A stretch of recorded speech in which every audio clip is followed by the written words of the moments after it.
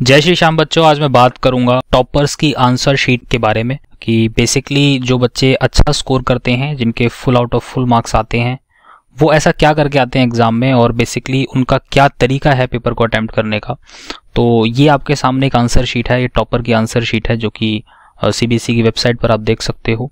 And देखिए इस बच्चे के पेपर को करने का तरीका और समझते हैं कि एक चीज़ की नई आंसर शीट में इसने किस तरीके से आंसर्स को प्रेजेंट किया है।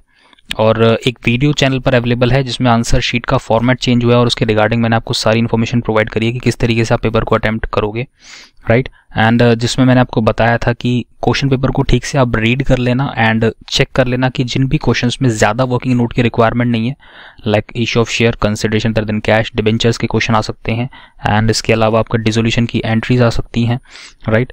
तो कुछ ऐसे क्वेश्चंस हैं जिनमें ज़्यादा वर्किंग नोट की रिक्वायरमेंट नहीं है, स्ट्रेट फॉरवर्ड जनरल एंट्रीज हैं, तो उसके लिए डेफिनेटली आप वो जनरल एंट्री वाला पार्ट यूज़ कर सकते हैं।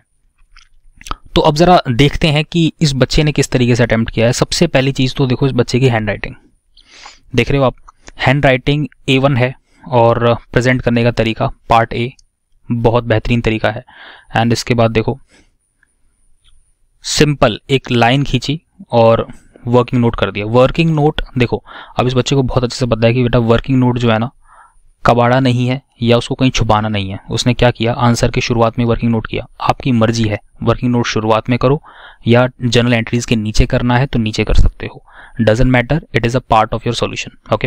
एंड ये देखिए प्रॉपर तरीके से रेशोज निकाले हैं, बिल्कुल प्रॉपर स्पेसिंग के साथ। बहुत कम लिखा है बट ऐसे लिखा है कि जो देखकर टीचर के दिमाग में यही जाएगा, अच्छी इमेज जाएगी कि यस टीचर ये सोचेगा कि बच्चा इंटेलिजेंट है और बच्चे ने स्टडीज़ काफ़ी अच्छी की हुई हैं। ये देखो प्रॉपर तरीके से जल्दी जल्दी जो फॉर्मेट बनाने का तरीका है ये वो फॉर्मेट है। फटाफट ये वाली लाइन खींची, नीचे से कोई क्लोज नहीं करना, फटाफट फटाफट नीचे डबल लाइन करके क्लोज, है ना। और ये देखो यहाँ पर, राइट। तो ये तरीका है बेसिकली। और देखो जैसे यहाँ पर इसने काट पीट करी है, जैसे कि यहाँ पर सॉल्यूशन इसने यहीं पर सॉल्व किया है, तो अब यहाँ तो इसने प्रॉपर सॉल्व करा है इसने, तभी इसने ऐसे किया हुआ है। बट मैं आपको बता दूं, जैसे मान लो कि अब ये इसने 3 लाख लिखा है, मान लो यहाँ पर 4 लाख आना था, तो 4 लाख आना था तो या तो आप क्या करोगे, यहीं पर ऐसे 4 बनाओगे, है ना, तो वो अजीब सा लगेगा। या मान लो या 24 लाख है, इसका ये 2 हटा दोगे, तो अजीब तरह से जो है चीज़ों को नहीं छेड़ना। क्या करना है, कुछ नहीं करना, बस सिंपल इसको कट करो एंड दोबारा जो भी आपको चीज़ें लिखनी है उसको प्रॉपर तरीके से लिख कर आओ, ठीक है। सो एक इस चीज़ का ध्यान रखना। और वर्किंग नोट की नॉर्मल जो कैलकुलेशन है जिनकी ज़रूरत आपको पड़ती है, तो देखो साइड में आप हल्का सा स्पेस निकाल लो, यहाँ पर आप कैलकुलेशंस कर सकते हो, normal calculations, not working note. Working note तो आपका आंसर का पार्ट है, तो उसको तो आप मेन आंसर में ही करके आओगे। एंड इसके बाद ये देखिए प्रॉपर तरीके। अब देखो ये वाला जो क्वेश्चन इसने किया है, ये कंसिडरेशन वाला क्वेश्चन है, इसने यहाँ पर क्वेश्चन नंबर 6 किया, answer to the question number 6 and number of debentures इसने निकाले और यहाँ पर उसने रेफरेंस दे दिया। चाहो तो आप ऐसे कर सकते हो, बहुत अच्छा तरीका है कि बच्चे ने यहाँ पर पहले सॉल्व किया क्वेश्चन, पेज नंबर 19 में इसका रेफरेंस दे दिया, देन वो पेज नंबर 19 में आके सॉल्व कर रहा है, ठीक है। तो अच्छी प्रैक्टिस की है इस बच्चे ने, तो ये जो है रेफरेंस वगैरह की चीज़ें इसके दिमाग में रही और इसने बहुत अच्छे से किया। मैं आपको बता दूँ, अगर आप चाहते हो, क्योंकि वर्किंग नोट देखो इसमें ना ज़्यादा नहीं है, राइट, और अगर आप चाहो तो एक काम कर सकते हो कि जैसे मान लो ये जनरल एंट्रीज हैं, यहाँ पर मान लो जैसे आपने जनरल एंट्रीज करी एंड ये 19 पेज नंबर पे ये री एंट्रीज, राइट। अब आपको लग रहा है कि बहुत कम वर्किंग नोट है, तो अगर मैं इसको यहाँ पर कर दूँ तो भी कोई प्रॉब्लम नहीं है, तो कर सकते हो, नो प्रॉब्लम, ठीक है। बट ज़्यादा बेटर प्रेजेंट करने का तरीका वही है जो बच्चे ने किया हुआ है। बट ऐसा नहीं होना चाहिए कि उस रेफरेंस के चक्कर में आप खुद ही कन्फ्यूजन में हो जाओ कि मतलब ठीक है वहाँ पे मैंने रेफरेंस दिया था, अब ये पेज नंबर 19 लिखा हुआ है, पता चल रहा है नीचे सॉल्व करते करते आए तो इस आंसर को पेज नंबर 20 पे ले गए, राइट।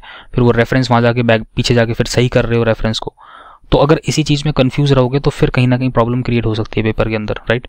अब देखो यहाँ पर देखो ये कंपैरेटिव कॉमन साइज वाला जो आपका statement of profit and loss account है, कैश फ्लो देखो बिल्कुल स्ट्रेट फॉरवर्ड इसने नॉर्मल पेजेस में किया है, देखो, है ना, कैश फ्लो बिल्कुल नॉर्मल पेजेस में करके आया बच्चा और बिल्कुल जितना चाहिए उतनी रिक्वायरमेंट बस उतना किया है, फटाफट कोई लाइन वाइन एक्स्ट्रा नहीं, कोई कुछ नहीं, सिंपल जितनी रिक्वायरमेंट है 2 लाइन खींची, खत्म, 2 लाइन खींची और सॉल्व करना स्टार्ट कर दिया।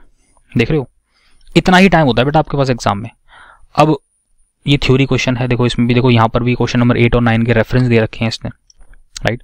बहुत अच्छा तरीका है अगर ऐसे कर सकते हो, बट ऐसा नहीं होना चाहिए कि पेज नंबर 20 लिखा है यहाँ पे और पीछे जाके उसको सॉल्व कर रहे हो पेज नंबर 24 पे, तो फिर वो गलत है। समझ रहे हो? अच्छी चीज़ है यहाँ पर रेफरेंस दे रहे हो, बट अगर नहीं भी दोगे तो भी कोई दिक्कत नहीं है। अब टीचर की मजबूरी है कि वो पेज पलटेगा, पीछे तक देखेगा कि बेसिकली लास्ट पेज तक बच्चे ने कोई सॉल्यूशन किया तो नहीं है, राइट। और एग्जामिनर देखेगा, बिकॉज लास्ट में बेटा फॉर्मेट दे दिया ना। पहले क्या होता था, पहले आंसर शीट कॉमन हुआ करती थी, जहां उसने 10 पेजेस के बाद पेजेस ब्लैंक देखने स्टार्ट किए, वो पीछे पेज पलटता नहीं था, बट अब वो पलटेगा। अब जैसे देखो यहाँ पर इसने क्या किया, देखो इस बच्चे ने, ये इनकी रिक्वायरमेंट थी, एक्सेस पेज था, तो यहाँ पर देखो इसने कट, ठीक है। प्रोविजन देखो, जैसा भी ये प्रोविजन गलत लिख दिया तो एक सिंगल कट है, ये ऐसे नहीं करा। ऐसी ऐसी चीजें जो हो जाती है ना एग्जाम में बेटा, तो कहीं ना कहीं वो एग्जामिनर के दिमाग में खटकती हैं, ठीक है। तो उसको इरिटेट मत करो, समझ रहे हो, वो इंसान है बेटा। और ये एक सिंगल कट किया, उसमें भी ऐसे नहीं है ऐसे करके ये ले ये ले ये ले ये ले, इस तरह के कट नहीं करने, ठीक है। तो खिलवाड़ नहीं करना, या जीरो काटा नहीं खेलना। ऐसे खेलते हो ना जीरो काटा आप, तो ऐसे नहीं करना आंसर शीट के साथ। सिंपल एक कट, मेरे को इसका यूज नहीं है, मैं आगे चल रहा हूँ, दैट्स इट। उसके बाद यहाँ पर देखो, अब इसमें मार्क्स वगैरह हाइड किए हुए हैं, तो उसके बारे में मत सोचना बेटा, सिर्फ ये देखो कि बच्चे ने किया किस तरीके से है। देखो नरेशंस, देखो नरेशन बिल्कुल प्रॉपर तरीके से मेंशन की हुई है। मार्च में MAR लिखते हो आप, .MAR.मार्च पूरा लिखा हुआ है, देख रहे हो। A1 तरीका है बच्चे का पेपर सॉल्व करने का। नीचे देखो नरेशंस बिल्कुल प्रॉपर है ना। यहाँ पर स्पेस है, चाहो तो यहाँ पर छोटा सा वर्किंग नोट है, यहाँ पर कर लो, नो प्रॉब्लम, ठीक, तो भी कोई दिक्कत वाली बात नहीं है। बट ज़्यादा बेटर ये है कि अगर वहाँ पर ऊपर कर सकते हो तो ज़्यादा अच्छी चीज़ है, बट अगर जल्दबाजी में हो और आपको लग रहा है कि कहीं पेपर छूट ना जाए तो यहाँ कर दो, कोई वाली सी दिक्कत वाली बात नहीं है। मेन फोकस होना चाहिए कि आंसर, जो मेन आंसर है वो करेक्ट होना चाहिए। एंट्री 20,000 से होगी तो 20,000 से होना चाहिए, डेबिट क्रेडिट करेक्ट होना चाहिए, समझ रहे हो। जो प्रॉफिट शेयरिंग रेशियोज निकाल रहे हो, उनके प्रॉफिट शेयरिंग रेशियोज की जो कैलकुलेशन है वो बिल्कुल करेक्ट होनी चाहिए, तब कोई इशू नहीं है, समझ रहे हो मेरी बात को। सो मेन जो चीज़ें फोकस करने की हैं वो ये है कि एट द एंड आपका पेपर कंप्लीट होना चाहिए, कुछ चीज़ें छूटनी नहीं चाहिए, जो आप चाहते हो वो कंप्लीट हो जाना चाहिए। जो जितना पेपर आपको आता है उसमें से कुछ नहीं छूटना चाहिए, सबसे फर्स्ट प्रायोरिटी ये है। जो आपके मेन आंसर्स हैं वो करेक्ट होने चाहिए, अमाउंट्स एंड ट्रांजेक्शन्स के बिल्कुल करेक्ट होने चाहिए, डेबिट क्रेडिट एकदम पर्टिकुलर जो आपने किया है वो ठीक किया है, ठीक है। अब देखो लास्ट में बच्चे ने आंसर किया तो यहाँ पर SPR लिख दिया, ठीक है, सिक्योरिटी प्रीमियम रिजर्व, ठीक है, तो ठीक है, बट आप ऐसा मत करना, सिक्योरिटी प्रीमियम करके पूरा लिख कर आना, ठीक है। तो लास्ट में आते आते फिर इस बच्चे ने थोड़ा सा यहाँ पे कंजूसी करी, SPR कर दिया, नो प्रॉब्लम। वैसे ही एग्जामिनर ने इसका कोई मार्क्स नहीं काटा है, क्योंकि एग्जामिनर का पहले दिमाग सेट हो चुका है ना, बहुत अच्छे आंसर उसने किए हुए हैं, तो पूरे उसने मार्क्स दे दिए, ठीक है। तो इन चीज़ों के वैसे ज़्यादा फोकस नहीं किया जाता, एग्जामिनर कभी इन चीज़ों पे ज़्यादा फोकस नहीं करता है, उसको मतलब है मेन आंसर से।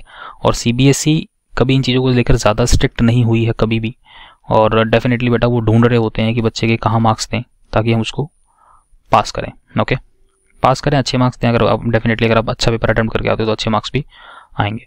बाकी इस बच्चे की हैंड राइटिंग A1 है। हैंड राइटिंग में अगर थोड़ी सी कमी पेशी है, आप चीज़ों को मिलाकर लिखते हो या आपको लगता है कि आपकी राइटिंग ठीक नहीं है, तो कोशिश करो कि थोड़ा सा अगर स्पेस देके लिखोगे ना 2 वर्ड्स के बीच में, तो वो ऑटोमेटिकली प्रेजेंटेबल लगेगी, ठीक है। एग्जामिनर भड़केगा नहीं आपकी राइटिंग को देख के। जैसे कि यहाँ पर इसने प्रॉपर स्पेसिंग दी है, बट ठीक है, इसकी तो हैंड राइटिंग ही बहुत अच्छी है, बट आपकी हैंड राइटिंग अगर गंदी है थोड़ी सी, आपको लगता है कि जैसे वर्ड्स आप मिला के लिखते हो और वो समझ में नहीं आते, तो इतना करो कि थोड़ा सा स्पेस देना स्टार्ट कर दो, ठीक है। वर्ड्स के बीच में स्पेस देना स्टार्ट करो, बिकॉज अगर आप जचाने की कोशिश करोगे तो फिर आपके पास टाइम नहीं है कि नहीं। अब शुरू से आदत बनी हुई है थोड़ी वैसी राइटिंग लिखने की, डॉक्टर वाली राइटिंग लिखने की, तो फिर बेटा उसको लास्ट टाइम पर क्या ही सही करोगे। इतना कर सकते हो कि वर्ड टू वर्ड जो चीज़ें हैं, वर्ड्स के बीच में स्पेस देना स्टार्ट कर दो, ऑटोमेटिकली चीज़ें प्रेजेंटेबल लगेंगी। यहाँ पर तो एक लाइन का गैप दिया हुआ है, तो एग्जामिनर के लिए वो चीज़ अच्छी हो जाती है थोड़ी सी। तो ये तरीका आप अपनाइए और डेफिनेटली आप अकाउंट्स में अच्छा स्कोर करके आएंगे, okay. And do like the video, subscribe the channel, share with your maximum friends, and इसके अलावा मुझे कमेंट बॉक्स में ज़रूर बताइए नेक्स्ट वीडियो किस पे चाहिए। And thank you so much to all of you. जय श्री श्याम बच्चों।